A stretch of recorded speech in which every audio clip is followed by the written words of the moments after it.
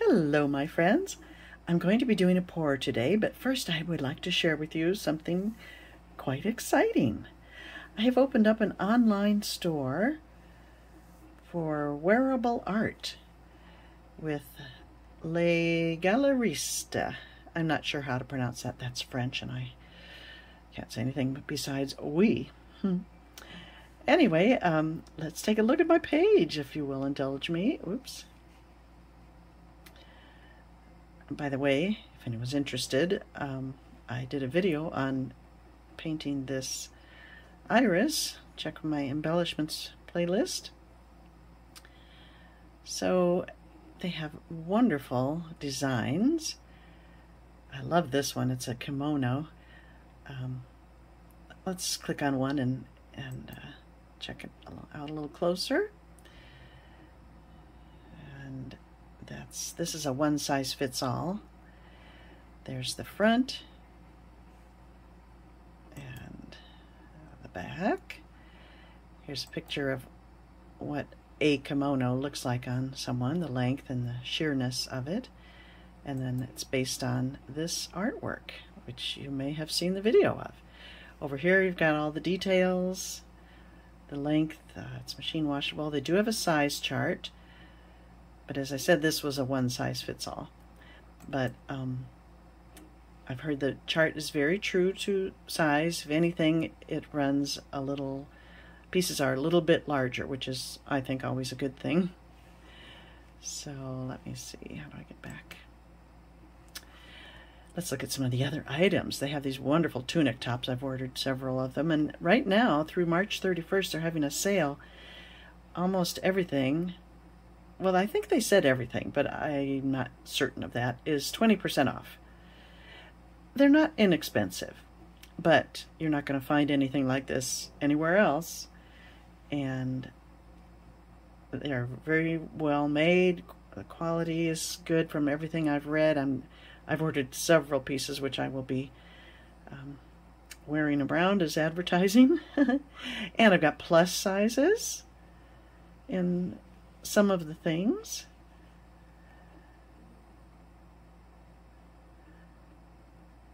And quite an assortment of items. Look at this. That's just a reversible dress. Let me look at another one. Let's check it out in this one. So 2 dresses in one. It's quite elegant looking, I think. And there's the model and the artwork upon which it was based. I'm sorry, I'm holding my phone in my hand. It's not the best. There are the sizes. I mean, the description and sizes.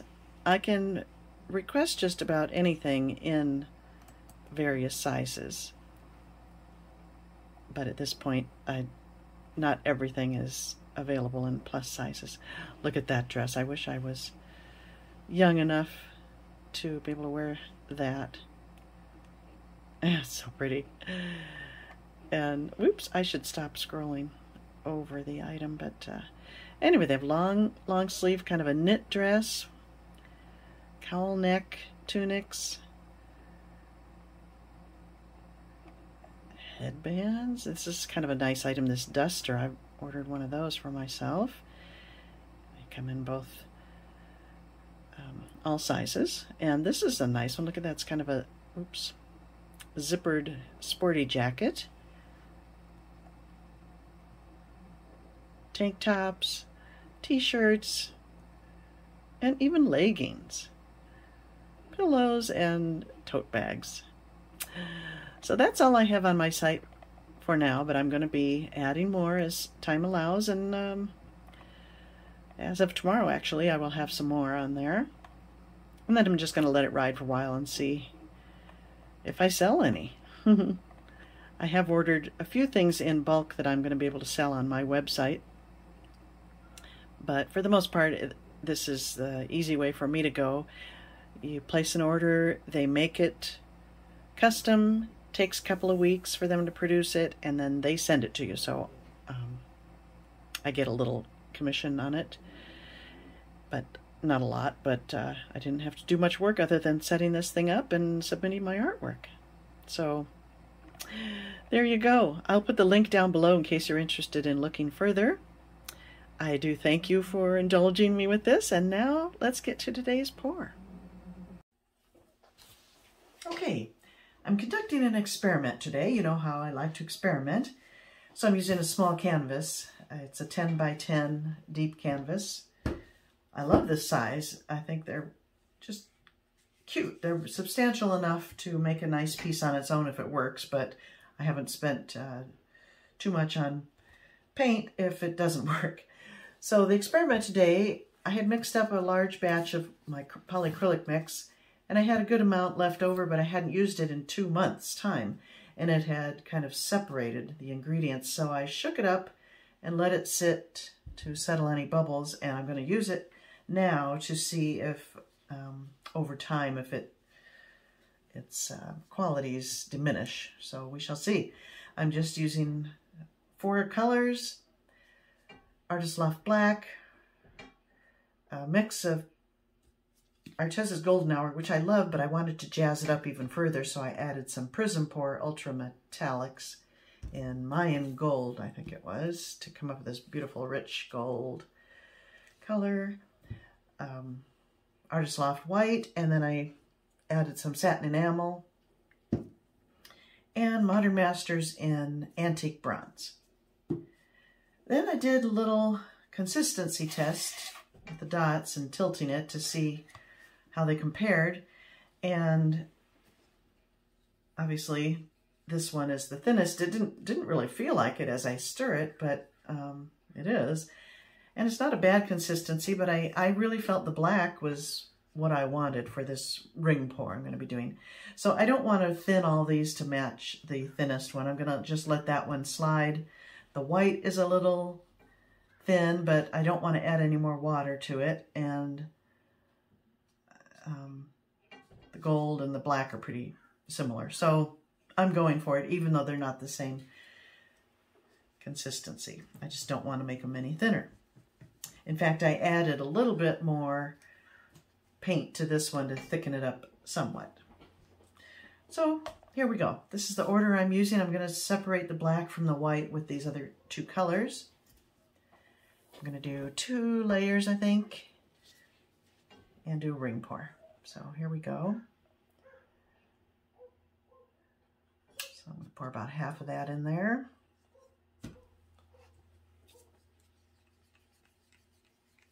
Here's the consistency. It's on the thick side. As always, I will put the recipe and colors I use down below. About half of that.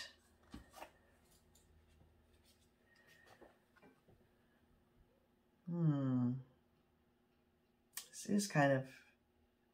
No, I'm not gonna. I was thinking of pouring it up high, but I don't want to end up with a lot of gray. So we'll just let it be white rather than worry too much about a cloud effect. It's a beautiful color, that antique bronze. I'm gonna turn it this way. No, I won't. I'll just keep pouring here. Rest of the black.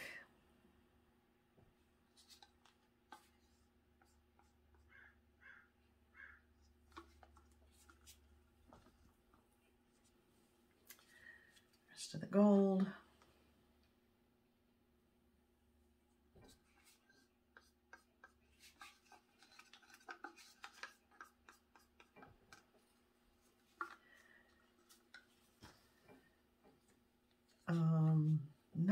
I don't think I'll do all the white. Good amount, but I have some left over just because it has that satin enamel in there. And now the bronze.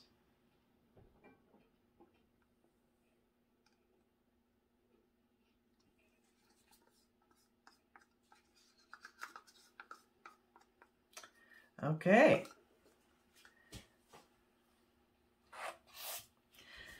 Let me quickly show you something.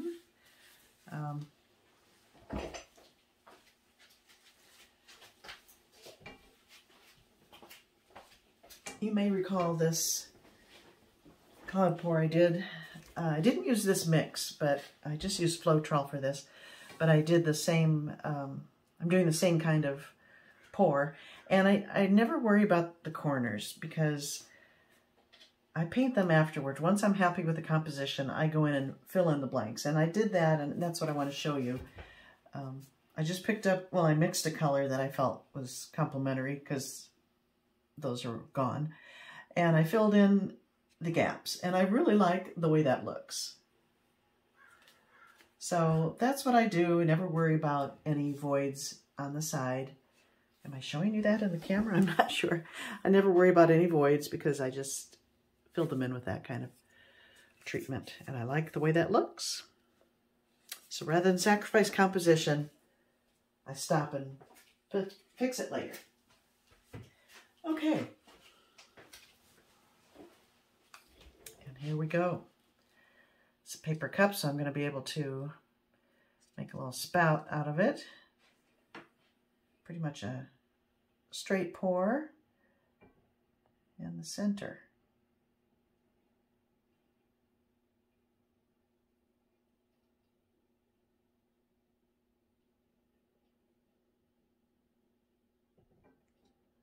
Just rotating my wrist. Here comes black finally.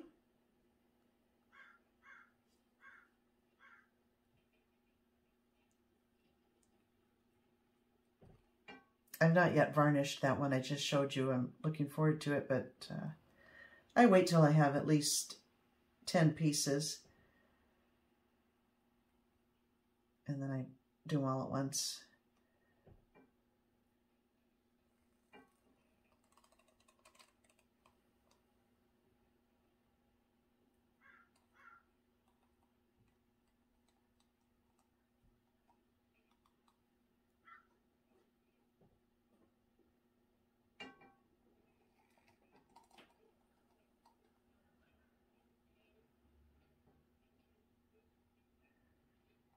Wow, well, if I had any concerns about the white, too much white, that didn't happen. I'm really liking this area right here where the gold and the brown mixed together. It's quite pretty.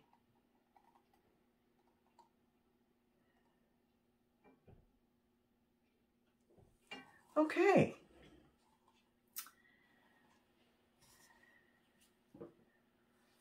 Well, let's move it around and see what we get.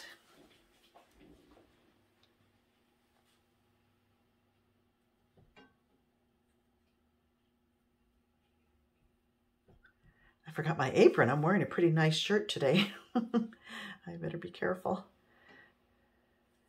See, isn't that pretty in there? Right there. I like that.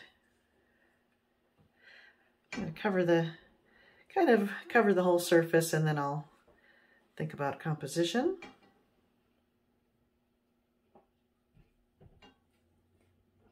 I mean, I'm always thinking about it. If I see something happening that I like, I will keep in mind to try to save it.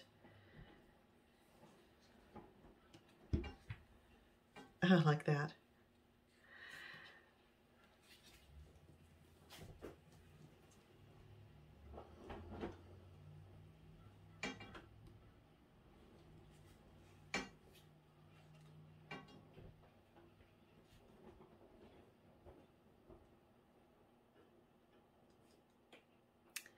That's kind of blah. I'm going to sacrifice that. I really like the drama of this dark area.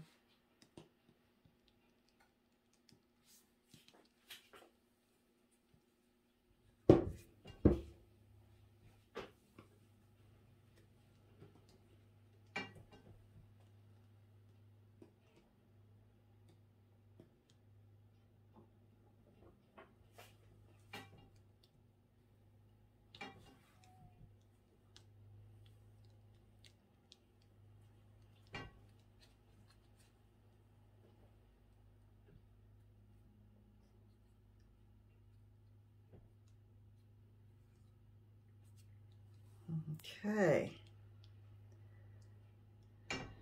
Moving the weight back to the center, I'll set it down and move it around different orientations and see what's what.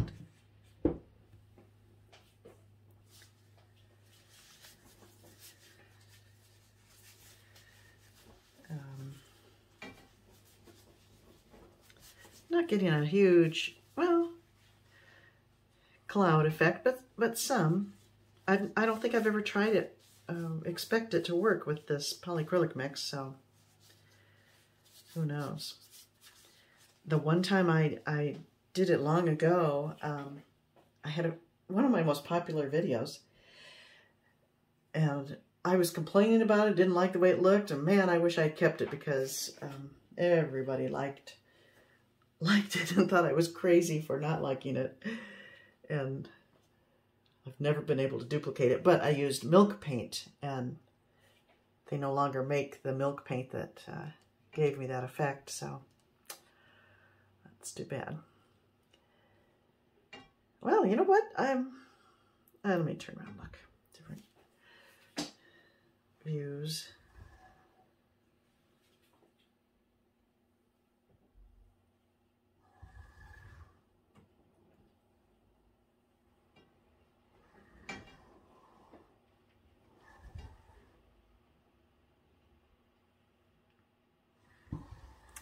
I kind of think I like it. I'm going to turn it towards you in that orientation, just as is.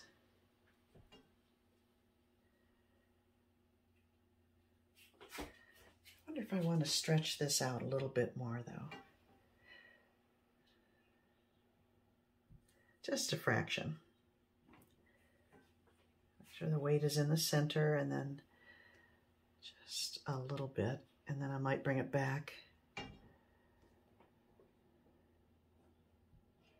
a little bit, I said, and I'm running that white stripe all the way to the edge. And then back, because I really have quite a bit of paint on the surface here. And while I like the drama of the dark, this is far more interesting over here, so.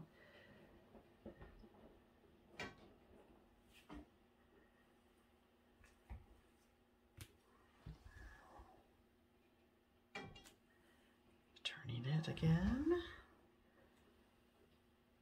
Huh.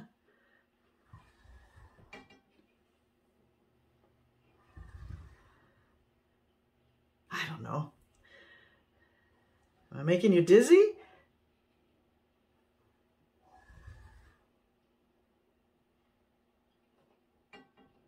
I don't know which way I like it. I'll stop turning it. Let me bring you in for a closer look. Oh, maybe I should hit it with a torch first. See what's what. There are some things popping up. Ooh, a lot of air bubbles probably popping, which are creating little tiny cells. That's okay. There's no silicone in here.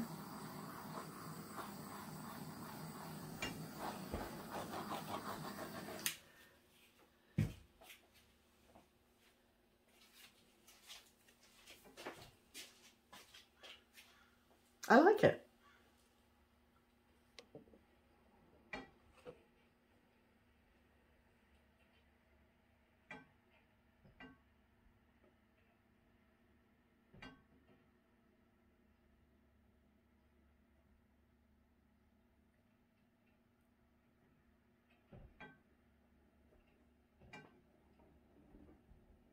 A very wonderful shimmer. You can kind of see it in that corner there from the Prizm pour.